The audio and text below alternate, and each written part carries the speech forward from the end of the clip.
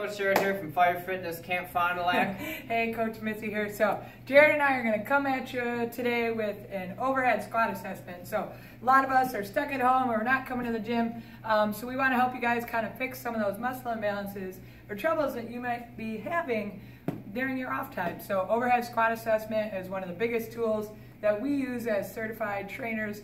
Jared's ACSM, I'm NASM, and the important part about that is that coming to our facility, you're going to get quality training that we know what we're talking about and we can help you correct some of these things. So we're going to show you one of the tools we use in personal training to help get things rolling in the right direction, I guess. So We're going to start with an overhead squat assessment. I recommend doing these at home. You can have someone either take a picture or video you, and we can kind of help you walk through it so you can help self-diagnose some of those things that might be happening in your normal movement patterns that'll help you get stronger and feel a lot better. Yeah. So overhead squat starts with two views. It starts with the anterior view. So just looking straight on, Missy's going to put her hands above her head and she's going to start squatting.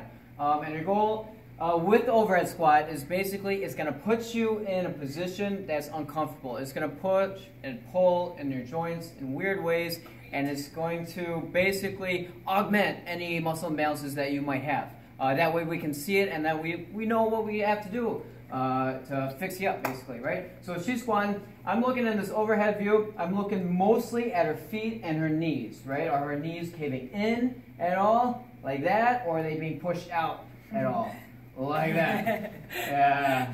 Just like that. Just like that. That's mostly what I'm looking at in this anterior view. I'm also looking at her hips, making sure they're even, making sure her hands stay above her head, and etc., etc. The second view is that lateral view. Jared's going to give us a nice side shot here. So he's going to start squatting. I'm going to start looking up in his neck area. I'm going to see if his head is leaning too far forward or kind of sticking way up there, or if he can keep his hands back. If his hands are falling forward and that's as far back as he can, that's something that we're going to start correct in the upper back area. And then I'm going to take a look at his lower back. Is it excessively arching, or is it popping out and rounded?